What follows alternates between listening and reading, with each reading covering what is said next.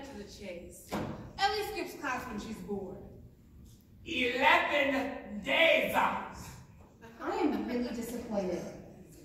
Disappointed in myself. And angry at myself. I am especially angry at this decision. You see this? Well, at least you're not a smoker like me. I smoke. If I may say,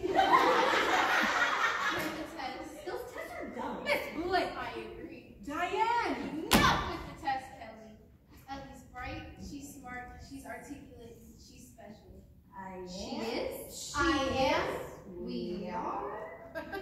She is, but Ellie grew up talented about 5 years ago. You're my husband. My dad passed away.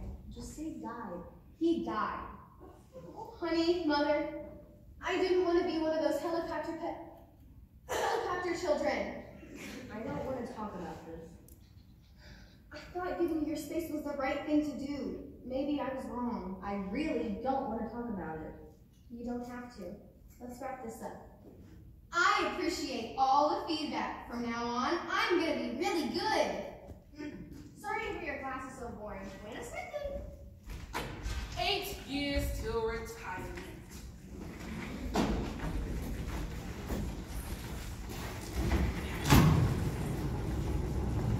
Thanks for listening to me in there. You're welcome. How did the magazine interview go? The interview? It's fine. Okay, I can live with fine. But what were you thinking? Skipping class?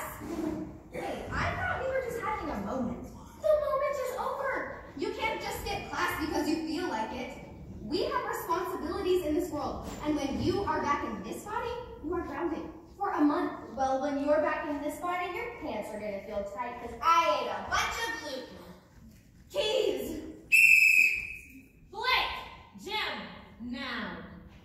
Oh no, I